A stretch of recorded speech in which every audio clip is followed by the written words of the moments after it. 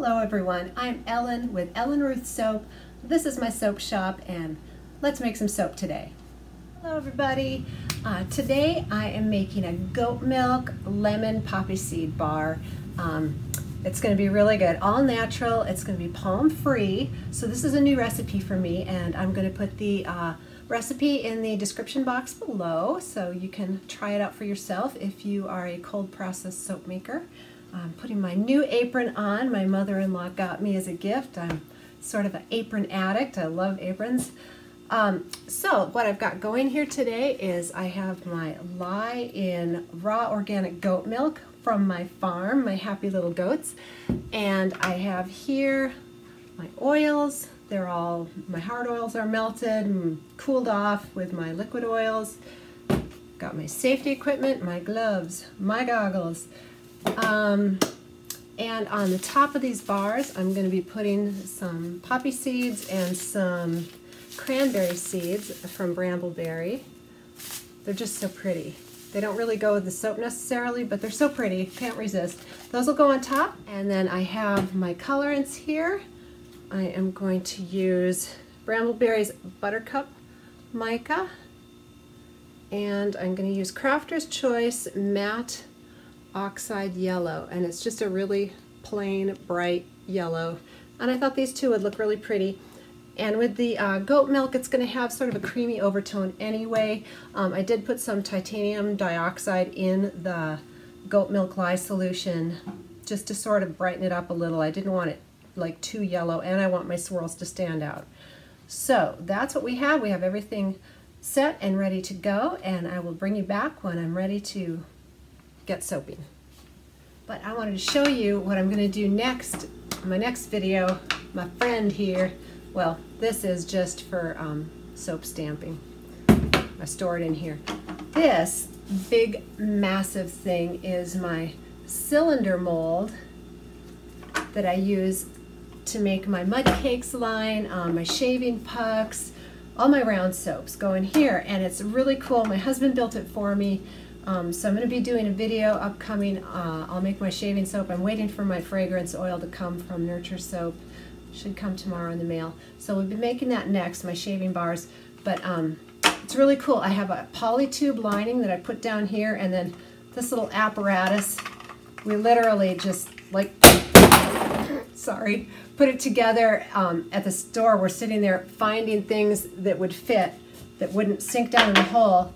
So I feed the tube up through there, and anyway, I will show you the whole setup when I do that in my next video. But this has been awesome because it holds a full thing, one of my full, well, I have here, I can do 28 bars in this tube in one pour. And I can actually achieve swirls too if I pour two different colors at the same time. And I have a huge funnel that I use. Oh, it's not near me now. I'll bring it all out. That's my next video, so look forward to that. Just giving you a teaser. So we'll come back when my lye is finished cooling and we're ready to soap. Okay, here we are. Putting the goggles on. Got my gloves going on.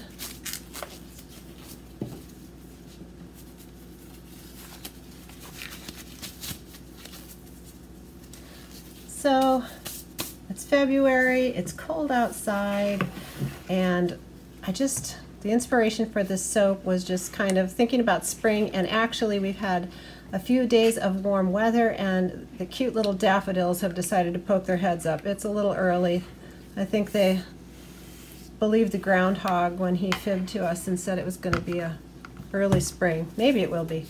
But anyway, I just thought of lemon poppy seeds, made me think of spring. I'm excited about all that. So got my stick blender, and I'm going to go ahead and pour my goat milk lye solution into my oils here. Everything's cooled off about the same temperature. So here we go.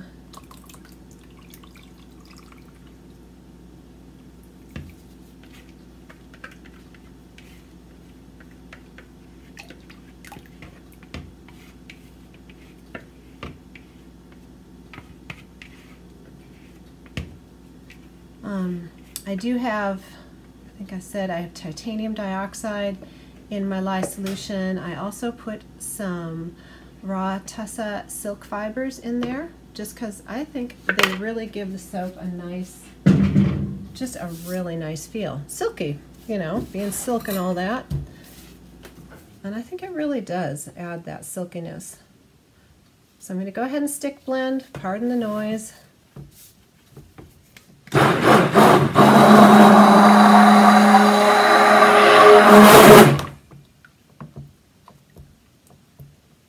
Just get that stirred in nice.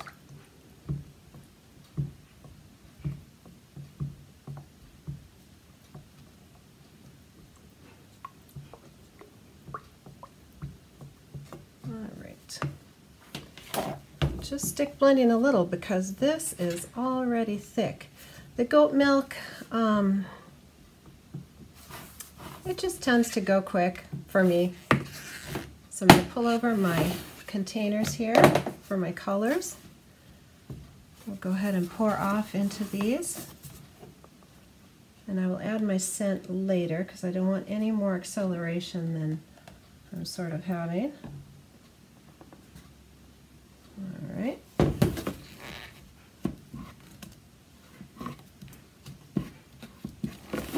Got that.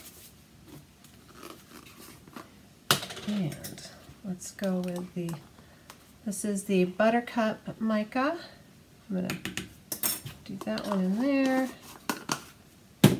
And we'll do the Oxide Yellow in here. And it's really strong. I'm not going to put too much in there. All right. Grab a little whisk because I don't think I want to be stick blending right now. I think I'm going to try very hard to not stick blend. So it's going to turn sort of an orange color here, but it'll go back to yellow. So have no fear. It sort of looks peach almost, but it will go back to yellow. And now we'll do the oxide. It's just a matte yellow. I like all the shimmery colors, but sometimes just a straight up matte color. It's just nice, plain. Okay. Those two, I'm going to go ahead, and I think that I would like to do an in the pot swirl today. So go ahead and do that, wipe that up. Since it's pretty thick already, so I'm going to pour the yellow oxide in this corner and just dump it in.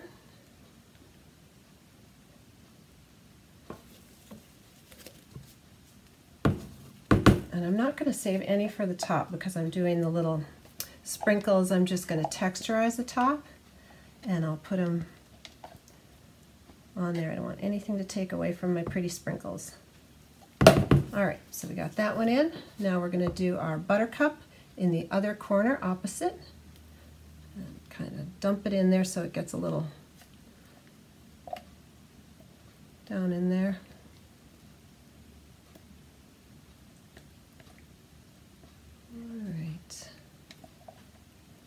Switch hands. I'm so dominantly right-handed. I'm probably the least ambidextrous person I know. Just completely right-handed. So my son is ambidextrous. It's kind of cool to see. I am not. All right, so I've got those in there, and I am going to go in around just a couple times because this is so thick. I'm not going to hurt it, and I'm going choppy choppy. There we go. And now I'm going to pour from a corner that I didn't put the colors in. Get our molds over, and I am using these molds from Essential Depot. I really like them. They stack very nice. I've been very happy with these. So I'm going to just pour down one. Here's my issue. I try to get them even, and I usually end up with one soap that's just a hair taller. I don't know. I'm not that great at eyeballing. So that's my thing. I try to get them even. But this bar is going to be so luxurious. And you know what? I forgot to add the scent. Ha! Well, you know what? We just made an unscented bar. That's what we did. That is so awkward. All right, people. That's what we've got. We're going to deal with. So these will be all natural, unscented, which is okay, right? Got to have an unscented soap every now and then. For some people really don't like scents. Actually, I see an allergy doctor, and she does not like any scent at all, which is hard to do between perfumes, hairsprays, soaps, lotions. She actually doesn't like any scent, so maybe I'll give her a bar of this.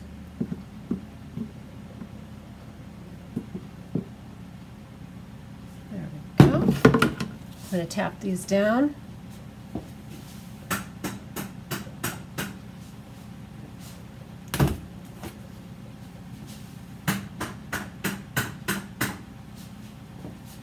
And see, this one is shy, so I'm going to actually come in and blop some over.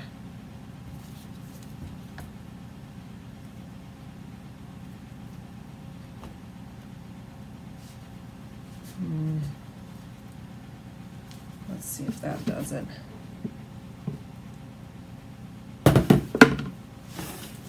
Tap down.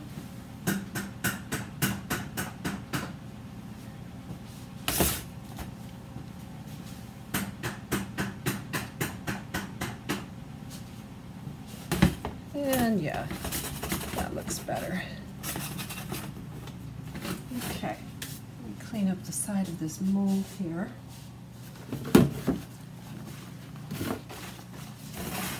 And we'll see if it is firm enough to texture the top. So, all of my unscented fans just got a wonderful soap made for them with goat's milk and lots of cocoa butter, shea butter, wonderful, wonderful stuff.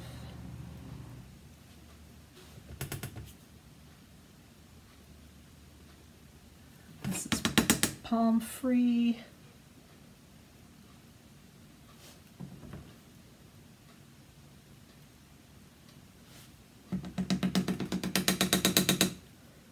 All right, I think that it might be firm enough to go ahead and texture, and it is. Pretty, pretty peaks.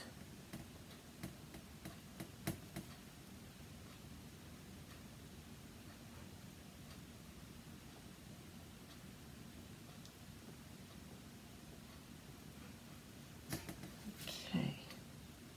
I'm actually going to keep the little peaks in the center to hold my sprinkles here. I feel like it makes a nice little cradle for them.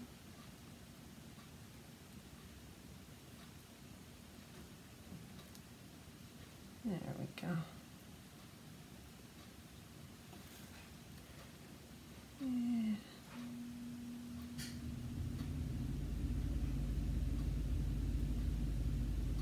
Are we happy with that? There. Okay. Now I'm going to go around here again and sort of clean it up just a little.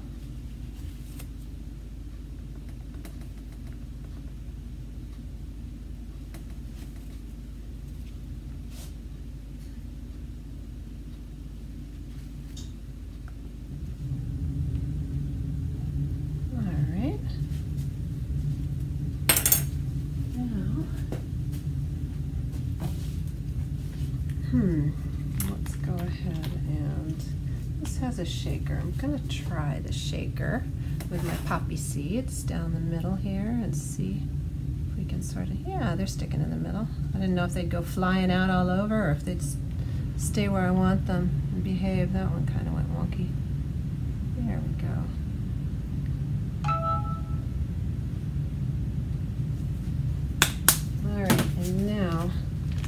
pretty, pretty. I just love the color of these cranberry seeds. They're so bright and they hang on to their color really nice. I'm gonna try shaking. I hope I can do this.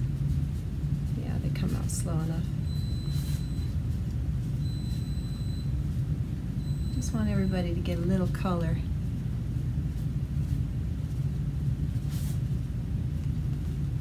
So my question to everybody out there, both soap makers and consumers, is do you mind having the non-soap items like the foodie stuff on top?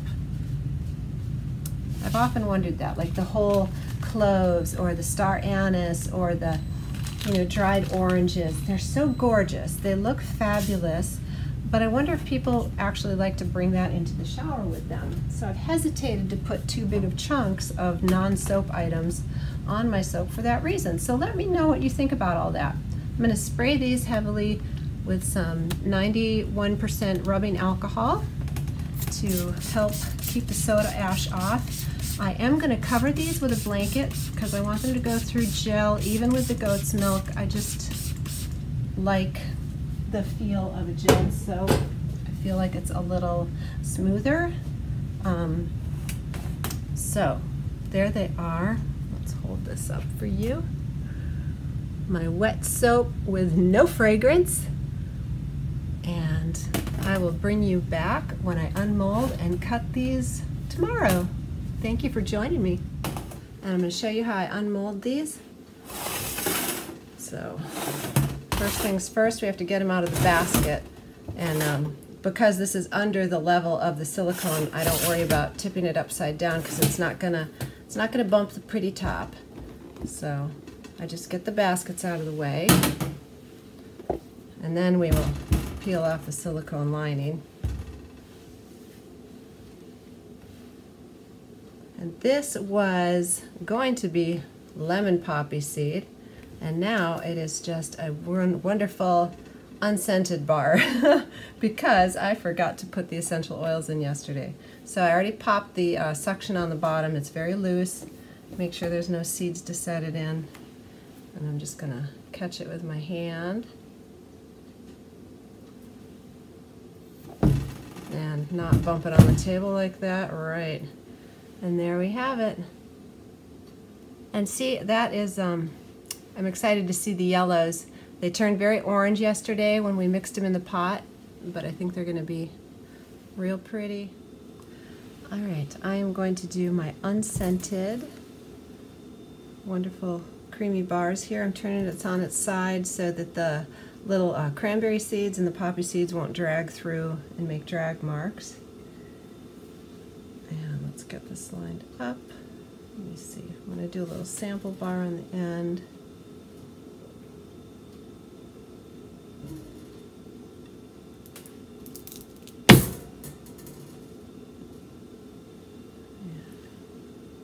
And there's the little sample.